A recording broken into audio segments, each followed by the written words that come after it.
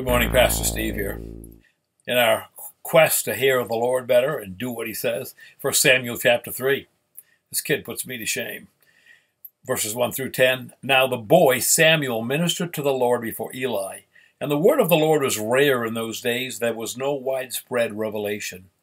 And it came to pass at that time, while Eli was lying down in his place, when his eyes had begun to grow so dim that he could not see, before the lamp of God went out in the tabernacle of the Lord, where the ark of God was, and while Samuel was lying down, that the Lord called Samuel, and he said, Here I am. So he ran to Eli and said, Here I am, for you called me.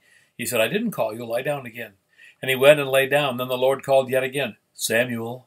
So Samuel arose and went to Eli and said, Here I am, for you called me. He said, No, I didn't call you, son, lie down again. Now Samuel did not yet know the Lord, nor was the word of the Lord yet revealed to him. The Lord called Samuel again the third time, so he arose and went to Eli and said, Here I am, for you did call me.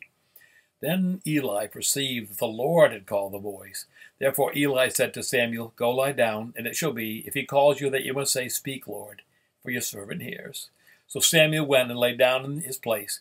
Now the Lord came and stood and called as at other times, Samuel, Samuel. And Samuel answered, Speak, for your servant hears. When Samuel listened to the voice of the Lord, he was given a very difficult message. This young boy was to deliver a message of judgment to his mentor, a message that the judgment previously prophesied against him and his family was going to fall on them right off fast. I'm not always as brave as this young man in my life, or haven't been. I've been a people pleaser.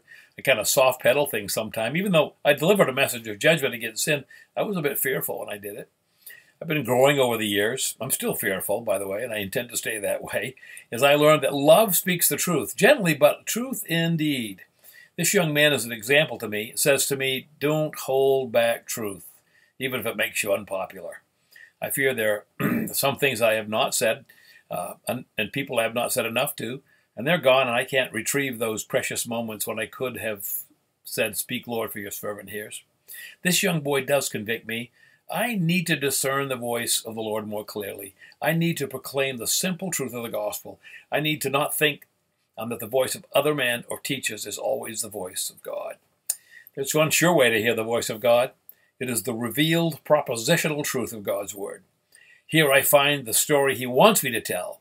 His call to me and to you is to go into all the world, and as you're going, preach the gospel. I can't steal back the lost moments, but I can follow this young man's example and speak the simple truth as God gives it.